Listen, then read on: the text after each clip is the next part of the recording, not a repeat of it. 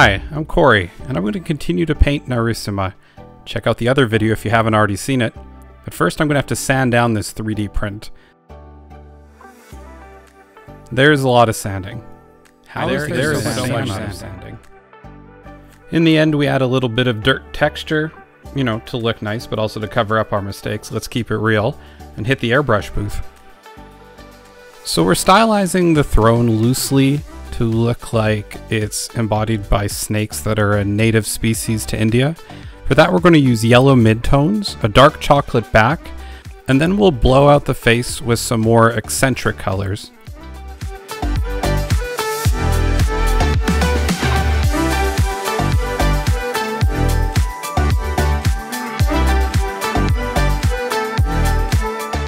We're just getting all the base tones down right now. I'll be coming back and fixing things up with a brush, adding washes, glazes, but we want to do most of the work using the airbrush just because there's so much surface area on the model. To paint it all by hand would just take ages.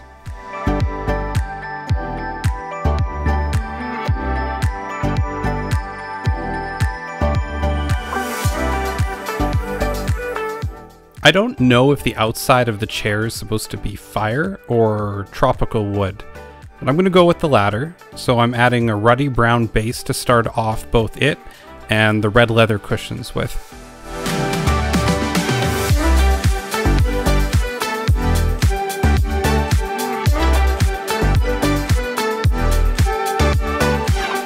I add a zenithal highlight for the inks I'll eventually be using on the wood area. Looks like someone has a clog. I'm going to start kind of roughly sketching in our spectacled cobra here. I put an example on the left so you can see what we're going for. I'll be doing the white sections later with a brush because honestly it's just easier. But I want the black transitions to be painless, easy, and look good, so why not use the airbrush? And touch up some other things while we're at it.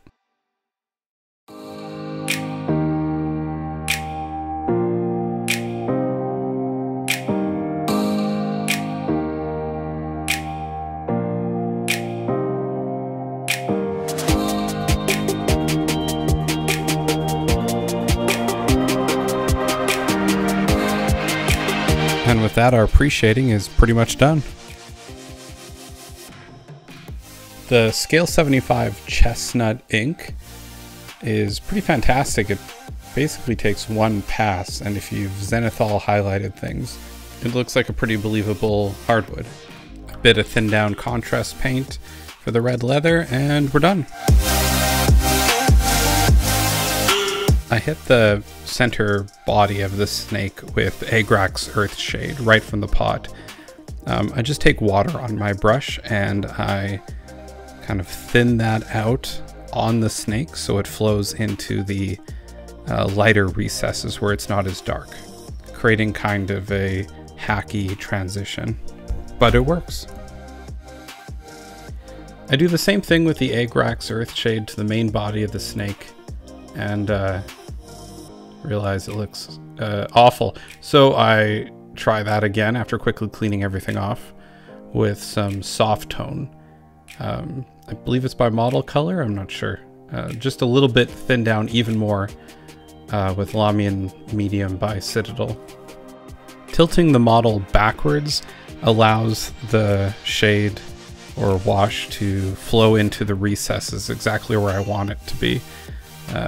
Kind of use gravity to your favor. I switch over to a generic purple wash and I slowly start adding that to the face of the snakes and building it up a little bit more each time. Every time I let it dry, I cover more and more area so it looks like the head is more gradually moving into a purple tone from the orange.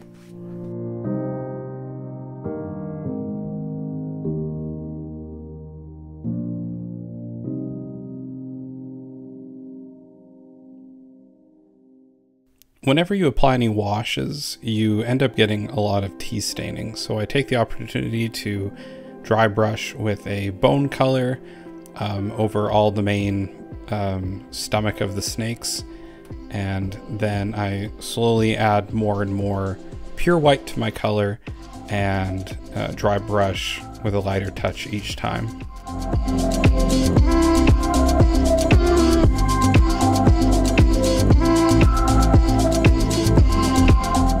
It is bewilderingly hard to paint the insides of these mouths and the undersides of these snake heads on this giant model curving over while filming.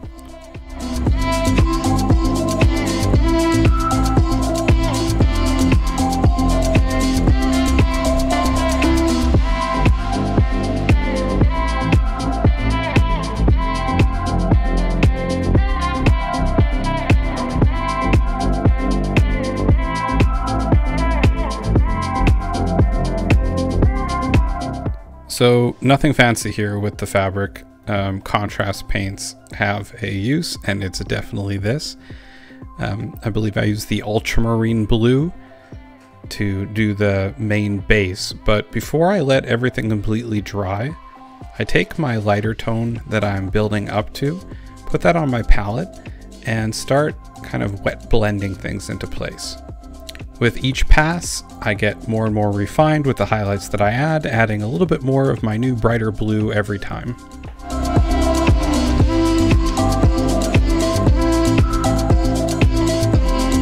I do not know why I constantly feel the need to poke my models and wipe off paint with my fingers. Sometimes I just touch them for no reason. It's like a compulsion, and it needs to stop. I don't know why I do it. I'm really trying not to.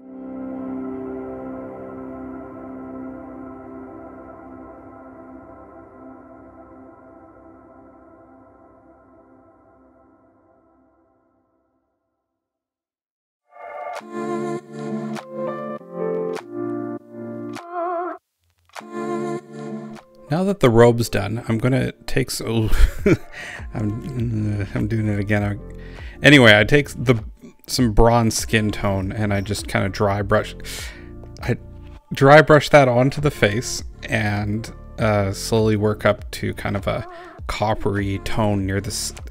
Almost that time, but I didn't. But I work up to a coppery tone near the snout before working on finishing some of the smaller details like the teeth.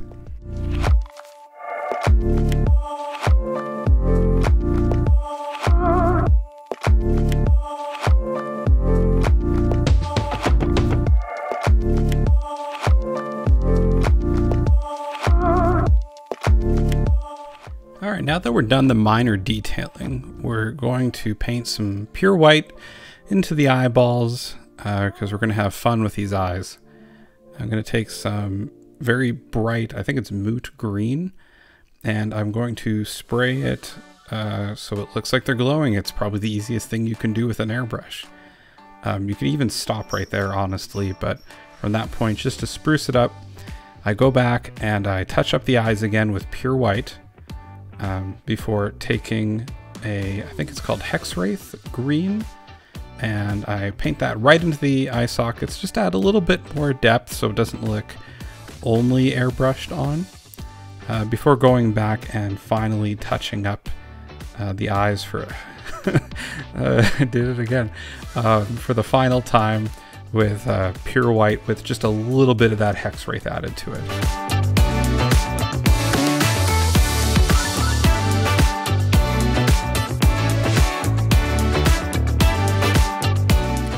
There's a low point to every model, and owning your mistakes is how you get better. So in this case, it's probably that ivory. I set down the base coat with pure white, and we'll get back to that in a second, but I'm going to take a quick detour and just paint some flowers. It's nothing special, just green for the vines, pink, adding a little bit of white each time, and building up to pretty little flowers.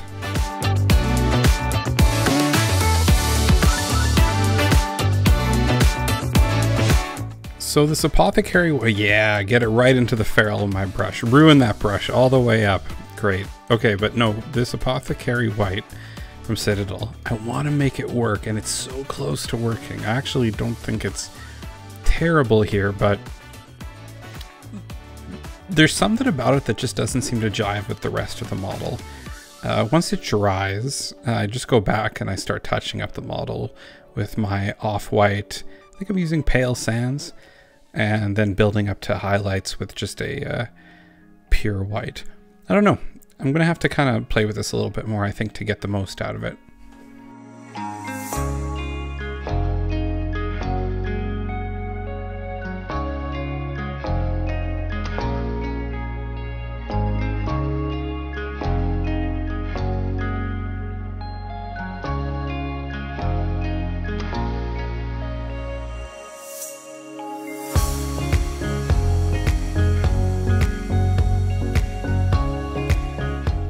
I absolutely did not need to do this right now. I should have waited till the end of the model, but I was sick of my grubby little fingers rubbing off the white ink from the base.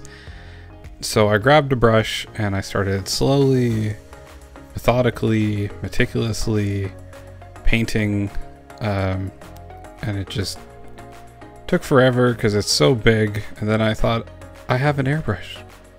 Why don't I use the airbrush?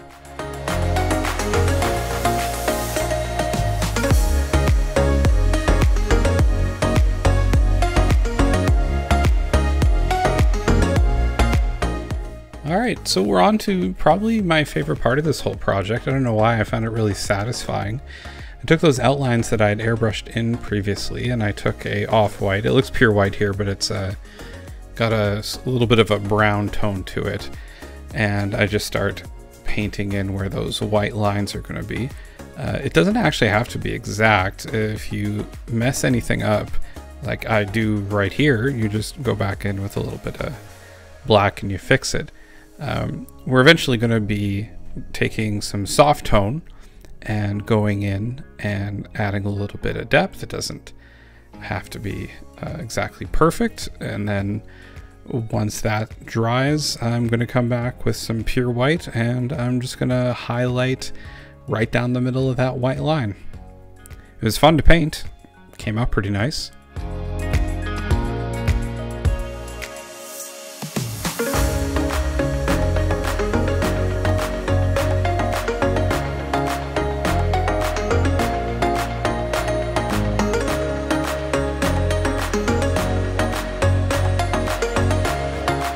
Agrax Earthshade was not meant to go on an area this big, but it's fine. You can clean up any tea staining with an airbrush, right? So that's what I do here.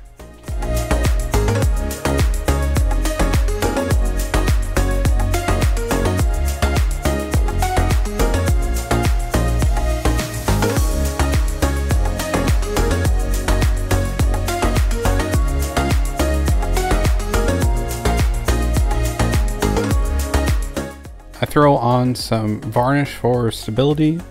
I have a whole bunch of glossy paint on varnish, so I just slop that on, and then once it's dry, I hit it with the matte clear coat that I showed earlier. Now I should be able to touch it without ruining everything. The gems are kind of a work in progress. I'm still trying to learn how to do them properly, but I hit all the gem spots with a blue contrast paint. Add a little bit of white, slowly work up to the reflections, but if I'm being honest, not slowly enough. It's a little chalkier than I would have hoped. Anyway, but what was I even saying? I try to fix that a little bit by kind of using a blue glaze to go over the middle of the gems, and I use a blue glaze to go over the middle of the gems and make that transition a little bit smoother. I'm pretty happy with them by the end, but I wish I was a little bit tighter with the glaze because there's a lot of spillage here that you can see that I ended up having to clean up. Yeah, it's a learning process. I think that's the last one. I'm pretty sure that's the last one. Finally, I can work on some of the gold filigree at the back here. It always looks rough when you're starting, but I start with my ochre base color and I just kind of paint within the lines and get it all filled in. I'm realizing I wish I would have done a better job gluing the back together there because it looks a little bit rough, but oh well, what can you do at this point? I go over the whole thing with some Reichel Flesh shades, so kind of blends into the red a little bit better. And then I do the same process I do for any sort of gold non-metallic metal, and I add a little bit of lemon white to my ochre mix to slowly start to build things up. And then once that's in place on the parts where I think light would be hitting the most, I add about 50% white to my mixture, and I touch up those kind of reflective points. And that's pretty much it.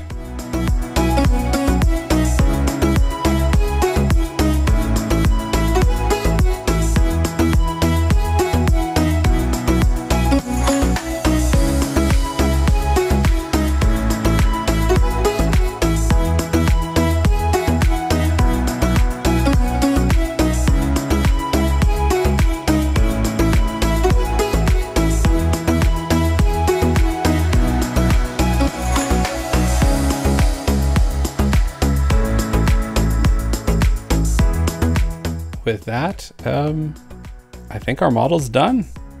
On to the glamour shots.